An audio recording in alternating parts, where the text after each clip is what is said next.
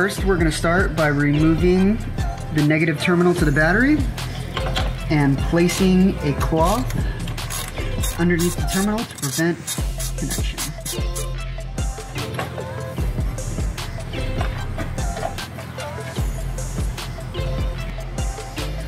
First, we'll start by exposing the 2 screws in the pocket of the door. You'll need a pick tool,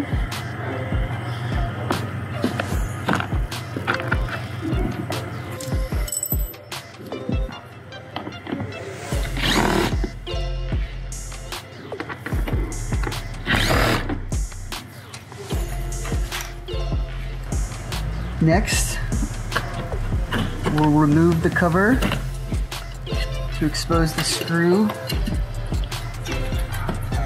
under the handle.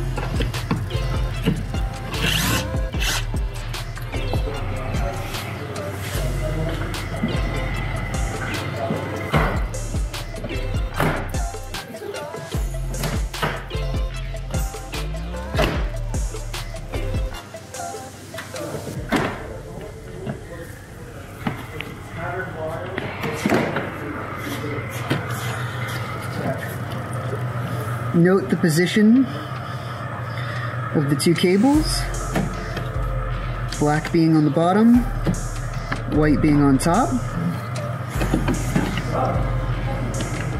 We'll remove the connectors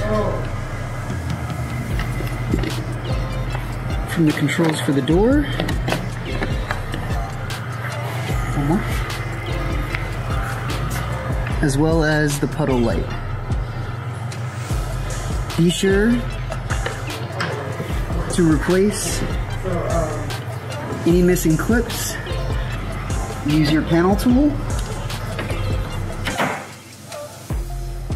and replace them accordingly. We're going to remove the factory speaker connector from the speaker.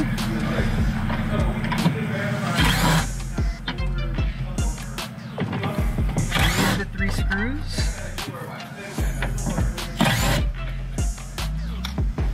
Lift up and remove the factory speaker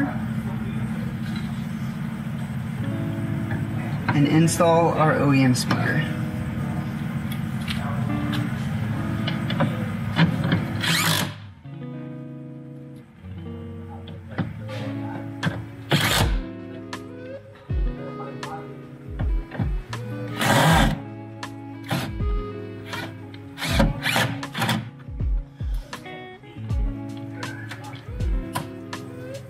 Please note that there are 2 additional clips that will need to be removed and replaced into the door panel at the center point.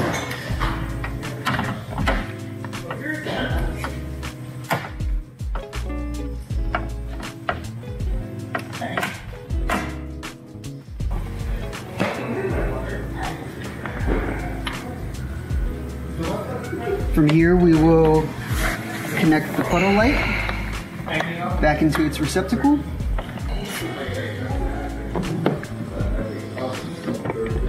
Replace the factory connector into the door controls.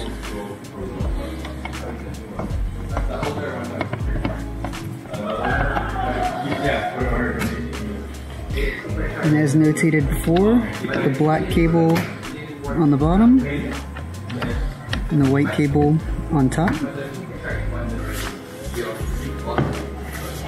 Reinstall the door panel.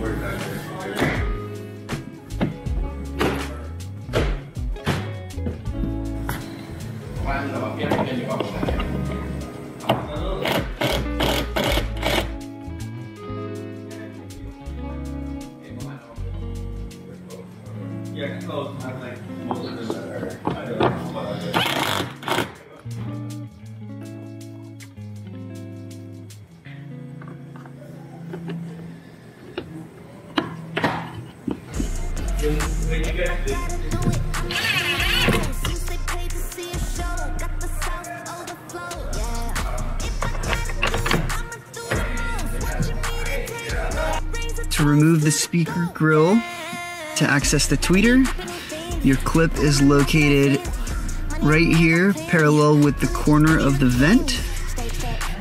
Using a pry tool, wedge under and lift, releasing the panel, giving you access to this clip here, where you can use your pick tool to release the factory speaker connector.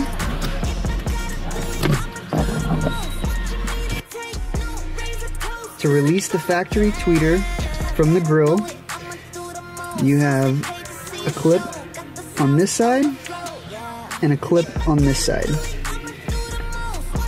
Gently bending this clip back will give you enough to release it to where you can insert a pick tool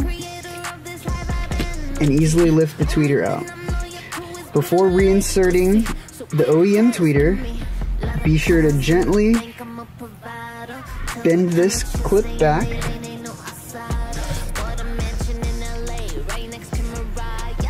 positioning the OEM tweeter securely into the grill. Reinstall the factory connector into the OEM tweeter.